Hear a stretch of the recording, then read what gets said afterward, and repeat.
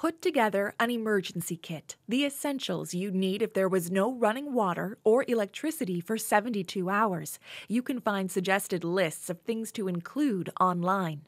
Have an emergency plan. Decide on things like designated safe places to meet if going home isn't an option. Know how to shut off the water, electricity, and gas if necessary.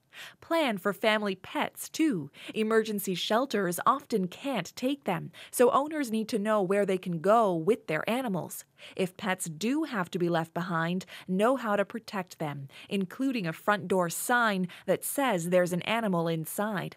Above all, stay informed. Bookmark websites like Public Safety Canada, Environment Canada, and the Red Cross, and follow local emergency management groups on Twitter and Facebook.